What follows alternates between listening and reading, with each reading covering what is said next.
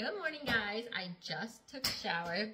I'm gonna show you guys my skincare. I have really bad hiccups right now. Oh my gosh.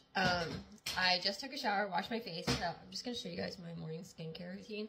I use the Kapari coconut cleansing oil. I actually saw this at, oh my gosh, I saw this at TJ Maxx and I'm almost out. I've been using it for like 6 months now.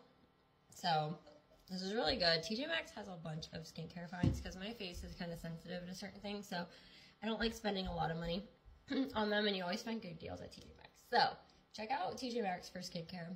That's where I get most of my stuff to try it out. That way it says like $6.99. Trash. Ever breaks me out. It's not like $40. Anyway, next you're going to want to have is a skincare fridge. I have a pink refrigerator you guys are actually on right now.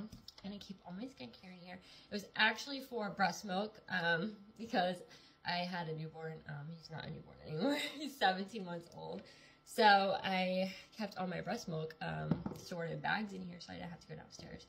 But now, since I nurse and I don't pump, it's my skincare refrigerator. So I have the Province Beauty Vitamin C, and I have the Province Beauty Hyaluronic Acid. I use both of these serums in the morning, and this came in a pack together, like I said, at TJ Maxx. So win-win. So far it hasn't broke me out or anything. I've been using it for a couple weeks now, so I really like that. So, and I just let the serum sit on my face, let it dry, and then I apply the other serum, because when you apply two serums and they're both like, if this isn't tacky and sticking on your face, you're just kind of like smearing it and it just sits on your face instead of soaks in to your skin. So I'm just going to show you what else is in my skincare fridge while this sits on my face. So I put the vitamin C on first.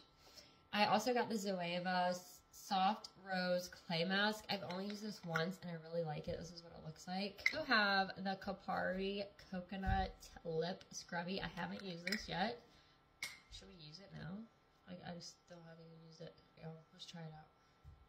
This is just like a lip scrub, so it says to exfoliate your lips. The way this feels disgusting.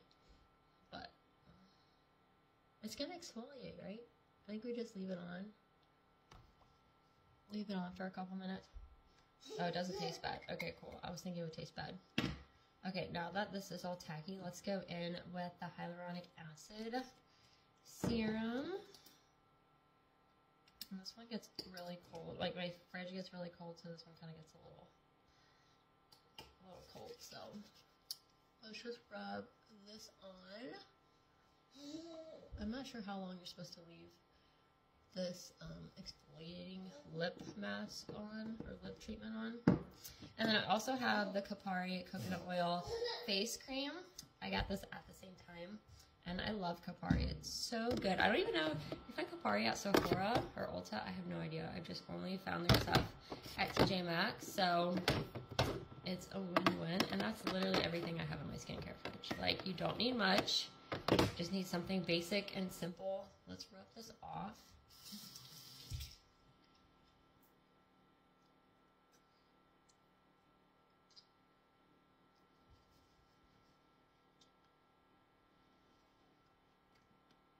Okay, my lips, they look a lot better. They look juicy.